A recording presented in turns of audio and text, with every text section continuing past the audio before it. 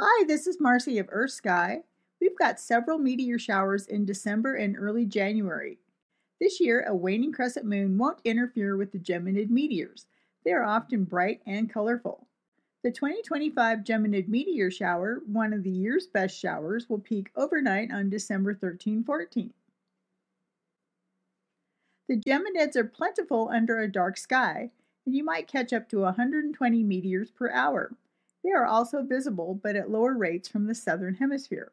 The radiant, the point in the sky from which meteors seem to originate, rises in mid-evening and is highest in the sky at 2 a.m.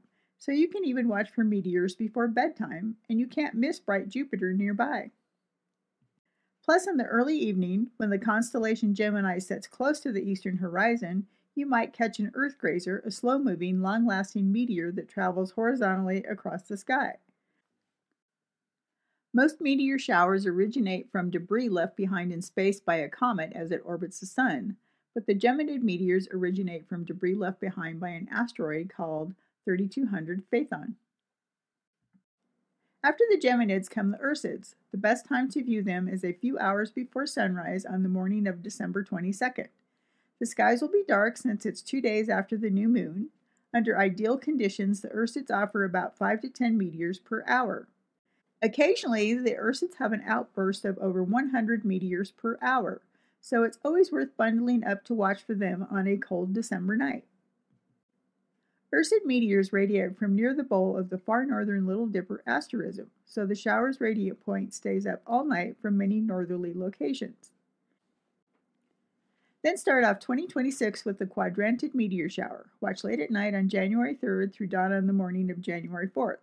They're around the time of the full moon, so moonlight will block out all but the brightest meteors.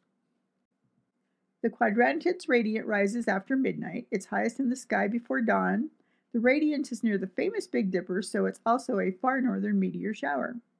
Under ideal conditions, the Quadrantids can briefly produce over 100 meteors per hour, but their peak lasts only a few hours.